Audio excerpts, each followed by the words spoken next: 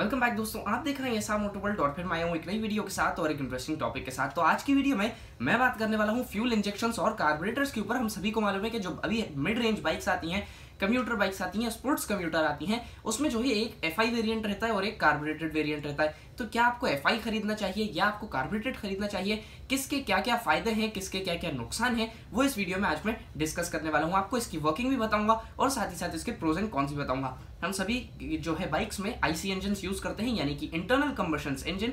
वो जो इंजन रहते हैं उसमें फ्यूल इनटेक से अंदर जाता है, पावर प्रोड्यूस करता है कंबशन चैम्बर में और उसके बाद एग्जॉस्ट से जो है गैसेस जो है वो बाहर निकल जाती हैं।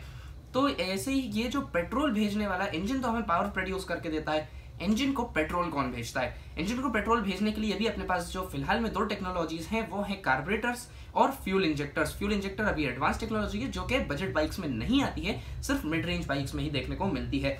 तो फ्यूल इंजेक्टर के आखिर होता क्या है, पहले बात करते हैं कार्बोरेटर के बारे में। कार्बोरेटर एक सॉलिड चीज होती है जिसमें कोई सेंसर्स नहीं होते किसी टाइप का वर्क करने के लिए। उसमें अंदर मैकेनिज्म्स रहते हैं, वो सब चीजें जो है वो वर्क करती हैं। उसमें आप जैसे ही थ्रॉटल केबल को पुल करते हैं, यानी कि खींचते हैं थ्रॉटल को, तो जो एयर का रहता है, एयर जो है बहुत तेज सक होने लगती है एयर फिल्टर में से, जिससे क्या होता है फ्यूल पंप में वैक्यूम बनता है, फ्यूल में वैक्यूम बनता है और फ्यूल जो है इंजन सक करने लगता है जिस हिसाब की उसको जरूरत होती है।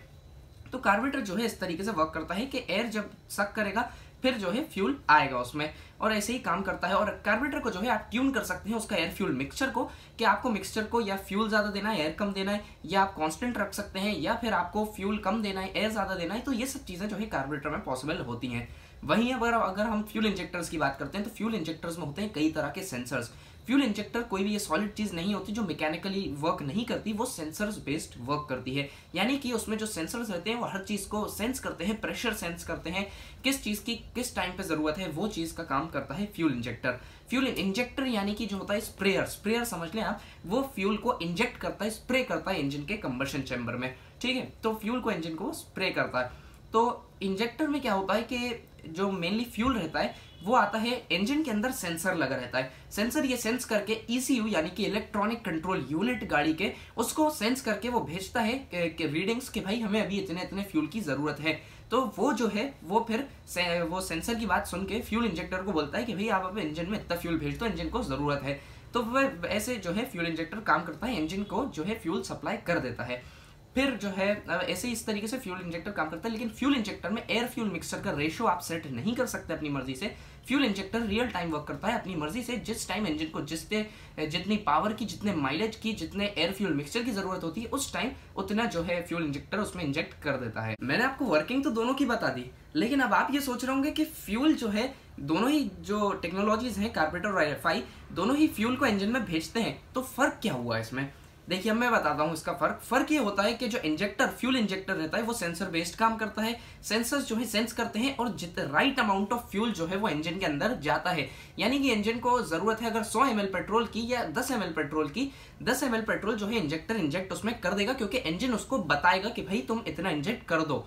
ठीक है, लेकिन कार्बोरेटर में फर्क ये रहता है कि कार्बोरेटर जो रहता है उसमें आप सेट कर देते हैं एयर फ्यूल मिक्सचर के, जैसे हमने सेट कर दिया कि 5 ml एयर फ्यूल मिक्सचर ही, उस 5 ml फ्यूल जाएगा और बाकी की जो है उसके साथ एयर सक होगी। अपन ने इतना सेट कर दिया। तो इंजन को सोचिए, अगर इंजन को जरूरत है 10 ml फ्यूल की और वो कहता है कि अब आप थोड़ी, मैंने थ्रोटल पुल करा तो इंजन ने कहा कि भाई मुझे अब जरूरत है 10 ml की, तो कार्बोरेटर तो ये अब कर नहीं पाएगा। कार्बोरेटर को आपने 5 ml सेट करा है, वो 5 ही भेजेगा। तो ये होता है कार्बोरेटर और फ्यूल इंजेक्टर में फर्क। अब बात करते हैं दोनों के ही प्रोज एंड कॉन्स के बारे में। दोनों के अपने अपने फायदे हैं, लेकिन हाँ बताना जरूरी है। तो देखिए कार्बोरेटर में जो है दोस्तों ट्यूनिंग पॉसिबल रहती है, यानी कि आप अपनी मर्जी से सेट कर सकते हैं कि माइलेज आपको बढ़ाना है, पावर बढ़ाना है, या आपको अपनी मर्जी से आप कुछ भी उसमें कर सकते हैं कार्बोरेटर में ट्यूनिंग। लेकिन फ्यूल इंजेक्टर में ये पॉसिबल नहीं है। फ्यूल इंजेक्टर में इसलिए पॉसिबल नहीं है क्योंकि उसके सेंसर्स उसके लिए काफी हैं ये सब बताने के लिए, आप कोई नहीं होते उसको सेट करने के लिए। फ्यूल इंजेक्टर में आप कोई ट्यूनिंग नहीं कर सकते। दूसरी चीज ये कि कार्बोरेटर का जो रहता है दोस्तों वो इजी मेंटेनेंस रहता है और सस्ता आता है कार्बोरेटर, इसलिए मेनली वो बजट बाइक्स में कंपनीज जो है प्रोवाइड करती हैं। लेकिन वहीं फ्यूल इंजेक्टर्स की बात करें तो फ्यूल इंजेक्टर दोस्तों 10,000, 5,000, 6,000 इतने हजारों में तो फ्यूल इंजेक्टर की बात होती है। फ्यूल इंजेक्टर बहुत महंगा आता है, कॉस्टलियर होता है, और उसकी सर्विस करना भी हर किसी के बस की बात नहीं होती। मतलब कोई लोकल मैकेनिक फ्यूल इंजेक्टर जो एक्सपर्ट नहीं है वो फ्यूल इंजेक्टर की सर्विस नहीं कर पाएगा, और आप उसको दें भी नहीं अगर वो बोले तो। ऑथोराइज सर्विस सेंटर से ही फ्यूल इंजेक्टर की सर्विस कराएं। और जो कार्बोरेटर है उसकी सर्विस आप कहीं से भी करा सकते हैं, कुछ भी आप कार्बोरेटर में जो है ट्यूनिंग कर सकते हैं। अब बात करते हैं फ्यूल इंजेक्टर के फायदों के बारे में। फ्यूल इंजेक्टर के फायदे तो बहुत हैं, जैसे ये एक तो ये नुकसान मैंने आपको बताया कि जो है बहुत महंगा रहता है और हर कोई मैकेनिक इसको सुधार नहीं पाता। अब फायदों की बात करते हैं। फायदा ये है कि फ्यूल इंजेक्टर जो है इंजन को जितनी जरूरत रहती है उतना फ्यूल प्रोड्यूस करता है, उतना फ्यूल जो है इंजन तक भेज देता है। अब कार्बोरेटर अगर इंजन को अपन ने 5 ml के लिए सेट करा है, कार्बोरेटर को 5 ml के लिए अपन ने सेट करा है कि 5 ml पेट्रोल भेजो और इंजन को जरूरत है 2 ml की, तो कार्बोरेटर तो 5 ml ही भेजेगा, तो बाकी का 3 ml कहाँ गया? तो जो बाकी का 3 ml होगा वो कंबशन चैम्बर में कार्बन रह के जम जाएगा या फिर एग्जॉस्ट गैसेस हो जाएंगी, जिससे गाड़ी का माइलेज कम हो जाएगा। लेकिन फ्यूल इंजेक्टर में ये नहीं होगा। फ्यूल इंजेक्टर में क्या होगा, कार्बोरेटर को जैसे इंजन को 2 ml की जरूरत है तो फ्यूल इंजेक्टर जो है वो 2 ml ही भेजेगा। जिस वक्त 5 ml की जरूरत होगी फ्यूल इंजेक्टर उस टाइम 5 ml भेजेगा। उससे क्या होगा कि इंजन को जितने फ्यूल की जरूरत है उतना फ्यूल इंजन ने जला दिया, फ्यूल उसमें बचा नहीं, रेसिड्यू बचा नहीं, डिपॉजिट्स नहीं बचे। इससे क्या होगा कि कंबशन चैम्बर जल्दी जल्दी डिपॉजिट्स नहीं जमेंगे कंबशन चैम्बर में, तो उससे क्या होगा कि इंजन का परफॉर्मेंस जो है अपनी हाई लेवल तक रहेगा और इंजन की लाइफ भी, फ्यूल इंजेक्टेड इंजन की लाइफ भी ज्यादा अच्छी होती है। वो इसलिए क्योंकि फ्यूल इंजेक्टर में रिच और लीन मिक्सचर यानी कि ज्यादा पेट्रोल या कम पेट्रोल नहीं भेजता। फ्यूल इंजेक्टर बिल्कुल सही अमाउंट ऑफ पेट्रोल भेजता है, लेकिन कार्बोरेटर जो है वो कभी ज्यादा भेज देता है कभी कम भेज देता है, जिससे इंजन में वेयर एंड टेयर होता है और स्पार्क प्लग्स भी कभी कभी खराब जल्दी होने लगते हैं। उसके बाद थ्रॉटल रिस्पांस भी ज्यादा आपको अच्छा मिलता है, क्योंकि जब इंजन को जरूरत होती है इंजन तब उतना फ्यूल जो है इंजन को मिल जाता है। लेकिन कार्बोरेटर्स में देखें तो उसमें पावर लैग होता है, यानी कि जब आप थ्रॉटल केबल पुल करेंगे उसके बाद एयर सक होगी, उसके बाद उतना पेट्रोल सक होएगा, तो वो जो चीज रहती है वो प्रोसेस बहुत लंबा हो जाता है कार्बोरेटर्स में। तो कार्बोरेटर में जो है पावर लैग होता है। इसलिए हाई परफॉर्मेंस बाइक्स में मेनली जो हाई एंड परफॉर्मेंस बाइक्स रहती हैं, जैसे CBR 600RR हो गई आपकी, और भी जो बहुत सारी हाई एंड बाइक्स रहती हैं ज्यादा सीसी के इंजन जिसमें रहते हैं, उसमें आप कार्बोरेटर वेरिएंट नहीं देखेंगे। वो इसलिए नहीं देखेंगे क्योंकि फ्यूल इंजेक्टर जो है सही अमाउंट ऑफ फ्यूल भेजेगा और उसको रहती है पावर की जरूरत, और उसका पंचियर इंजन रहता है तो पावर उसमें आपको अच्छी मिल जाती है। इसलिए फ्यूल इंजेक्टर में आपको पावर और माइलेज दोनों से ही कॉम्प्रोमाइज नहीं करना पड़ेगा। फ्यूल इंजेक्टर के नुकसान की बात करूं, एक नुकसान फ्यूल इंजेक्टर का यह है कि अगर आपकी गाड़ी का इलेक्ट्रॉनिक कंट्रोल यूनिट यानी कि ECU फेल हो जाता है कहीं पर भी रास्ते में, तो फ्यूल इंजेक्टर इलेक्ट्रॉनिकली वर्क करता है। कुछ लोग उसे FI कहते हैं फ्यूल इंजेक्टर, कुछ लोग उसे इलेक्ट्रॉनिक फ्यूल इंजेक्टर कहते हैं EFI। तो ये जो है ये इलेक्ट्रॉनिकली वर्क करता है और ECU जो है पूरे इलेक्ट्रॉनिक्स को साथ लेके चलता है गाड़ी के। अगर ECU में कोई फेलियर हो जाएगा तो जो है आपका ये पूरा बंद हो जाएगा, पूरे इलेक्ट्रॉनिक सिस्टम तो बंद हो ही जाएंगे और साथ ही साथ फ्यूल इंजेक्टर भी आपका बंद हो जाएगा, जिससे आप गाड़ी को जरा सा भी आगे नहीं बढ़ा पाएंगे।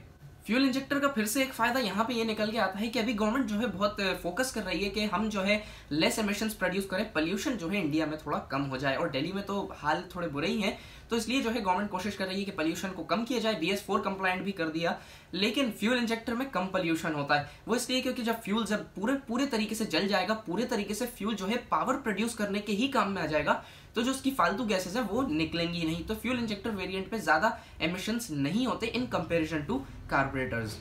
अब आपने अक्सर देखा होगा कि जब भी आप सर्दियों में अपनी गाड़ी को सुबह स्टार्ट करते होंगे बाइक को, तो क्या होता होगा कि कभी कभी मिसफायर करती होगी गाड़ी। कार्बोरेटेड वेरिएंट की बात कर रहा हूँ। कार्बोरेटर बाइक को अगर आप स्टार्ट करते होंगे कभी मिसफायर करती होगी, कभी एक सेल्फ में स्टार्ट नहीं होती होगी। तो ये सब चीजें जो है आपको कार्बोरेटेड वेरिएंट में फेस करनी पड़ेगी सर्दियों में कोल्ड स्टार्टिंग के टाइम पे। और वहीं अगर आप उसको देखते हैं फ्यूल इंजेक्टेड वेरिएंट में, तो उसमें आपको ये सब चीजें फेस करने की जरूरत नहीं है, क्योंकि फ्यूल इंजेक्टर पूरा इलेक्ट्रॉनिकली वर्क करता है। जब भी आप बाइक को ऑन करते हैं तो पूरे इलेक्ट्रॉनिक्स जो रहते हैं वो अपने आप को सेंस करते हैं कि भाई हम सही हैं कि नहीं, और उसके बाद वो ECU को मैसेज भेजते हैं कि हाँ भाई सब सही चल रहा है यहाँ पे। उसके बाद जैसे ही आप ऑन द गो सेल्फ मारते हैं, गाड़ी जो है अपने आराम से स्टार्ट हो जाती है, कोई मिसफायरिंग नहीं होती है, क्योंकि फ्यूल इंजेक्टर जो है उतना अमाउंट ऑफ फ्यूल सप्लाई कर देता है। और जब लास्ट टाइम आप गाड़ी को ऑफ करते हैं, कार्बोरेटर जो रहता है कभी कभी ज्यादा पेट्रोल दे देता है, तो वो पेट्रोल कंबशन चैम्बर में बिना जले ही रह जाता है। लेकिन फ्यूल इंजेक्टर में ऐसा नहीं होता। तो इसलिए जब आप अगली बार फ्यूल इंजेक्टर में स्टार्ट करते हैं बाइक को, तो जो पुराना वाला फ्यूल रहता है वो इंजन में नहीं रहता, वो पहले ही जल चुका होता है। तो फ्यूल इंजेक्टर में पूरा कंप्लीट कंबशन इंजन के अंदर होता है। तो दोस्तों यही थे कुछ फ्यूल इंजेक्टर्स और कार्बोरेटर्स के फायदे नुकसान। मैं ये नहीं कह रहा कि कार्बोरेटर्स ज्यादा अच्छे होते हैं और फ्यूल इंजेक्शन कम अच्छे होते हैं। देखिए अगर आप बजट बाइक पे जा रहे हैं तो ऑलरेडी कार्बोरेटर भी अच्छा होता है, क्योंकि कार्बोरेटर को कोई भी सर्विस कर लेता है। आप चाहे तो आप घर पे सर्विस कर सकते हैं, घर पे खोल सकते हैं, साफ कर देते हैं। तो कार्बोरेटर जो रहता है वो इजी टू मेंटेन रहता है। लेकिन फ्यूल इंजेक्टर में कोई पार्ट खराब नहीं होता, फ्यूल इंजेक्टर खुद ही पूरा खराब हो जाता है। कार्बोरेटर में क्या होता है कि फ्लूइड पिन खराब हो गई या फ्लोट खराब हो गया, कुछ ना कुछ छोटी छोटी चीजें खराब हो जाती हैं, वो भी बहुत टाइम बाद। नई बाइक्स में ऐसा नहीं होता। तो वो जो एक पर्टिकुलर पार्ट खराब हुआ है वो आप चेंज कर सकते हैं, लेकिन फ्यूल इंजेक्टर तो पूरा ही चेंज होता है और फ्यूल इंजेक्टर की बात हज़ारों में ही आराम से होती है। तो आई होप आपको इस वीडियो में पूरे मिथ्स जो हैं क्लियर हो गए होंगे फ्यूल इंजेक्शन और कार्बोरेटर्स के ऊपर। तो वीडियो पसंद आई हो तो प्लीज़ लाइक का बटन ज़रूर दबाएं और बता दें कि मैं ऐसी ऑटोटेक इन्फो की नई नई नॉलेज वाली वीडियोस जो है आपके लिए लाता रहूं। वॉक अराउंड रिव्यूज़ तो आपको देखने को मिलते ही हैं और कंपेरिजन्स भी आते रहेंगे। So guys, thanks for watching, stay tuned, till then wait for my next upcoming interesting videos.